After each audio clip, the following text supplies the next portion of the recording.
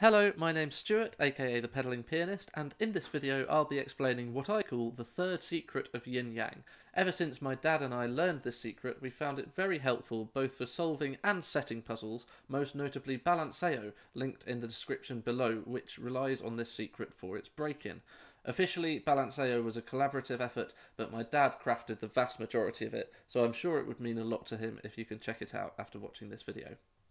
In a standard yin-yang puzzle, you must assign every cell in the grid with one of two colours, sometimes called shaded and unshaded, but I'll go with blue and grey, such that each colour forms one orthogonally connected region and no 2x2 area is entirely one colour.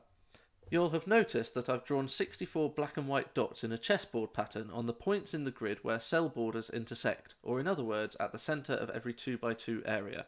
I've done this because I'm going to claim that in any correctly completed yin-yang pattern, if you were to draw a line dividing yin from yang wherever they neighbour each other, you would create one single line that passes through all 64 of these black and white dots exactly once each.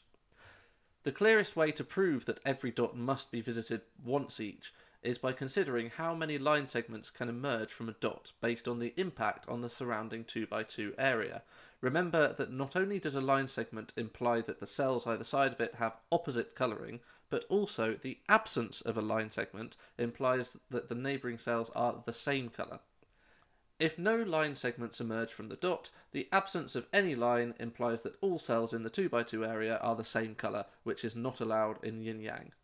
If an odd number of line segments emerge from the dot, then a contradiction will be reached where two cells must simultaneously have the same and opposite colouring. If 4 line segments emerge from the dot, a checkerboard pattern is created. A much more commonly known secret of yin-yang states that this is impossible because forming an orthogonal connection for one of the colours necessarily isolates the other. Therefore, the only valid number of line segments that can emerge from a dot is 2. Another way to think of this is that every dot must be passed through exactly once, as I claimed earlier. Hopefully it's clear that the line must always travel orthogonally. A diagonal movement would split a cell in two and require it to be both colours simultaneously. Because of the checkerboard layout of black and white dots, this means that the line will always be travelling from a white to a black dot, or vice versa. The line can end in one of two ways. It can join to itself and form a closed loop, making the entire perimeter of the grid the same colour, but the more interesting case is when the perimeter is split and the line meets 2 points on the edge of the grid.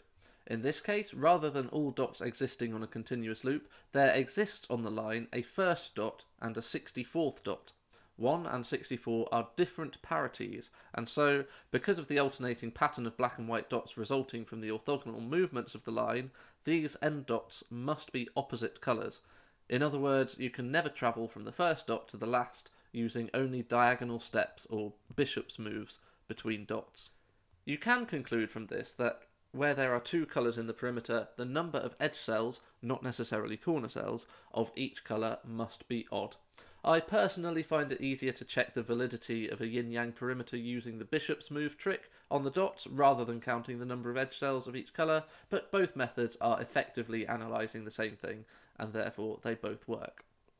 It's worth noting that this conclusion doesn't apply in any grids of size m by n where m and n are both even. In fact, the opposite applies. For example, in a 6x6 grid, there are 25 dots on our internal chessboard, which I have coloured with 13 white dots and 12 black dots.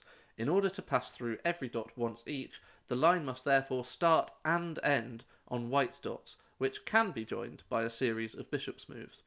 This means that a closed loop is never possible, so the perimeter must change colours, but it can never change colour at a point that would cause the line to hit a black dot first, like this. Hopefully you found this video useful and it's inspired you to have a go at Balanceo, and maybe even set your own yin-yang puzzle. Thanks for watching.